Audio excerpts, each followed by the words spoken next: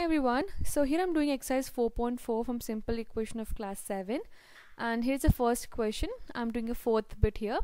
The question here is, when I subtracted 11 from twice a number, the result was 15. So again I'll repeat the question. When I subtracted 11 from twice a number, here they have not given what is a number, so we have to find out the number. So we're gonna assume that number is equal to a variable. You can take any variable. So here I'm gonna assume the variable is equal to x.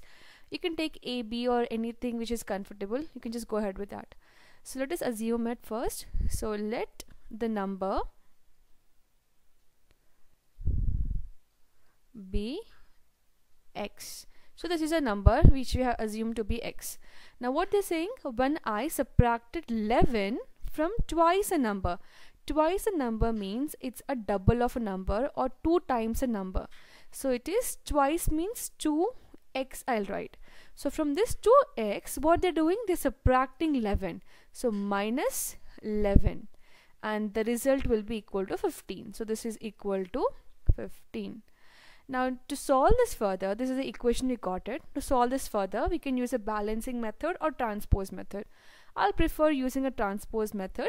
So transpose minus 11 to the other side of the equation. So you have to bring all the constants or the numbers to the one side. So this will become 2x is equal to 15 plus 11, which is nothing but 26. So 2x is equal to 26. Now again, I don't want this 2 over here, and 2 is in a multiplication with x. So multiplication transpose to other side, it will become division. So when I transpose this to the other side, so here I'll get x is equal to 26 upon 2. Now cancel out, or you can just divide it. So 2 ones are and then 2 13s are.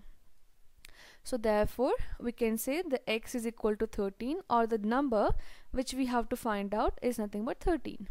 I hope it's clear. In case you have a question or doubt, you can drop a comment below, and thank you so much for watching.